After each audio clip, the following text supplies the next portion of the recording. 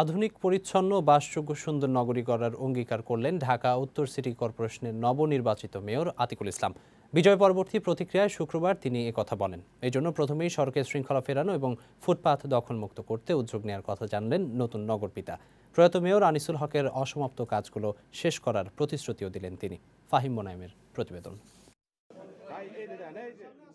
নানা আইনি জটিলতার পর সম্পন্ন হল ঢাকা উত্তর সিটি কর্পোরেশনের মেয়র পদে উপনির্বাচন। বৃহস্পতিবারের ভোটে মেয়র পদে বিপুল ব্যবধানে জয়ী হন আওয়ামী লীগের প্রার্থী আতিকুল ইসলাম। শুক্রবার সকালে তিনি মুখোমুখি হন গণমাধ্যমের, জানান বিজয় পরবর্তী প্রতিক্রিয়া। অপরিকল্পিতভাবে যেন আর যেন কোনো কিছু না করা হয়। শুরুতেই মহানগরীর সড়কে শৃঙ্খলা ফেরানোর উদ্যোগ নেবেন বলে জানালেন নতুন মেয়র। সংকট সমাধানে দায়িত্ব বুঝে পাওয়ার পরপরই পরিবহন সংশ্লিষ্টদের সাথে বৈঠকে বসবেন বলে জানান আতিকুল ইসলাম।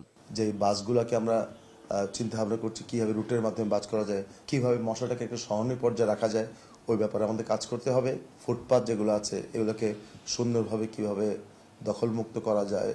পরিচ্ছন্ন পরিবেশ ও দৃষ্টিনন্দন খেলার মাঠ সহ ভোটের আগে দেয়া সবাই মিলে সবার ঢাকা প্রতিশ্রুতি বাস্তবায়নে গুরুত্ব দেওয়ার কথা জানান নতুন মেয়র। পাশাপাশি প্রযুক্তি ভিত্তিক সেবা প্রদানের জন্য অ্যাপ তৈরি এবং গৃহীত সকল উদ্যোগের নিয়মিত তদারকির কথাও জানালেন তিনি। একটা খেলার মাঠ থাকে, একটি সুন্দর পার্ক থাকে, একটি হাঁটার জায়গা থাকে, সবাই কিন্তু সবার কুশল বিনিময় করতে পারে। কালেকটিভ ওয়েতে সমন্বয়ের মাধ্যমে সবাইকে নিয়ে এই সবাই মিলে সবার ঢাকা কিন্তু করতে হবে। প্রয়াত মেয়র আনিসুল হকের অসমাপ্ত কাজ শেষ করা ও উত্তর ঢাকায় নতুন যুক্ত হওয়া 18টি ওয়ার্ডের উন্নয়নকে বড় চ্যালেঞ্জ হিসেবেই বিবেচনা করছেন নতুন এই নগরপিতা।